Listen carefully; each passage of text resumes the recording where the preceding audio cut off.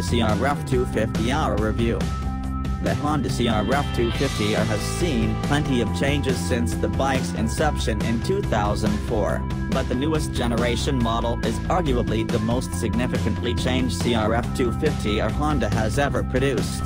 Perhaps the most significant and noteworthy difference is the new dual overhead cam (DOHC) engine.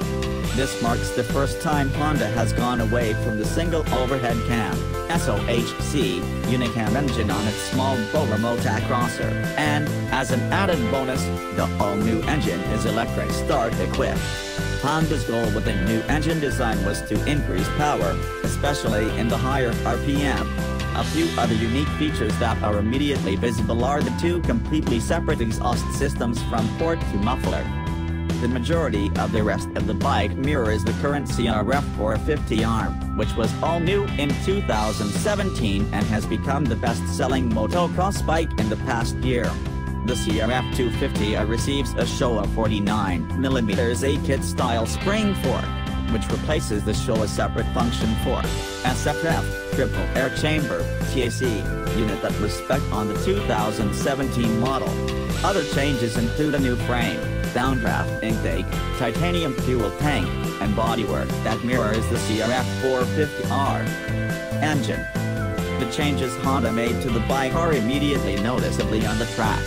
The new engine delivers power unlike any other CRF250R that has come before it and is remarkably improved. The power delivery is much stronger than the previous generation bike on the top end. Therefore, it works best when ridden in the higher RPM.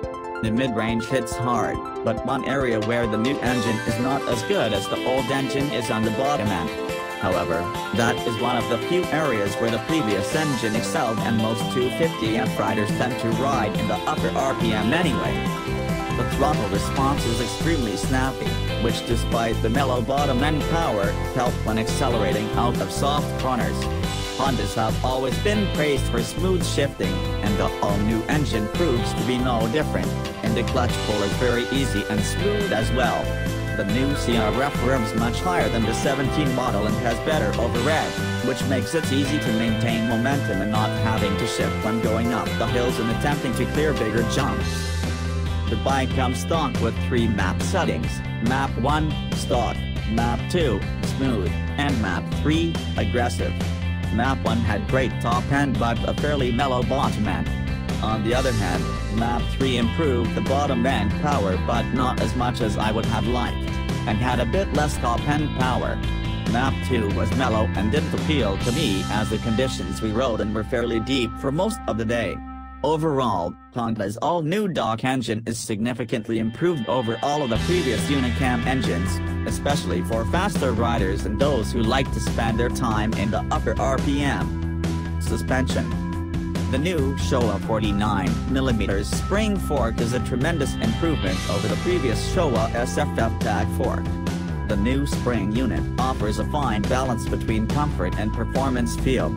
With the stock suspension settings, the bike wanted to stand up in rutted corners and the front end seemed to wash out in flat corners occasionally, so the Honda technicians raised the fork 1mm up in the clamps, which helped the front end hook up better and not tend to wash out as much on the flat corners.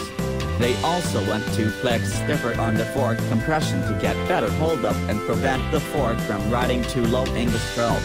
Aside from having a better feel on the track, and unlike the fork on the 17 bike, the new fork is easy to dial and with no air pressure gauges necessary. The shock has a plush feel that absorbs everything well. Honda recommends 105mm of sag as a baseline setting, but the bike seems to work better with a little more sag. I went as low as 109mm per the recommendation of one of the Honda technicians, which made the bike feel more stable at high speeds. Overall, the new Showa suspension component saw a huge improvement over the previous setup and is a win-win in the front and rear. Chassis handling. Hondas are known to handle well, and this is another area where the all-new 2018 CRF250R is even better than before. Although the bike gained approximately 6 pounds with the electric starter and an additional cam and header height, the bike feels incredibly light on the track. The new frame plays a major role in the improved overall handling, as the bike feels extremely agile and nimble both on the ground and in the air. The swing arm is a little shorter than the past models, which helps the bike get better traction in every area, and the seat is a little flatter, making it easy to move forward or backward on the bike.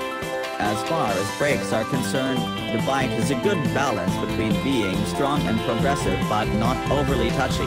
The handling is yet another major improvement on the new CRF250R, which comes as no surprise given that it shares many of the same chassis components as the highly praised CRF450R. Conclusion: the 2018 Honda CRF250R is an incredible bike and is unquestionably the best 254-stroke motocross bike Big Red has ever produced. The all-new engine revs to the moon and loves to be ridden in the higher RPM, while the Showa spring fork performs great and is easy to dial in with just a few clicks. Even though the bike gains some weight, the new chassis design makes the bike feel lighter and more agile than ever before. With more bottom end power, this bike could be one of the most well-rounded 254-stroke motocross bike ever produced.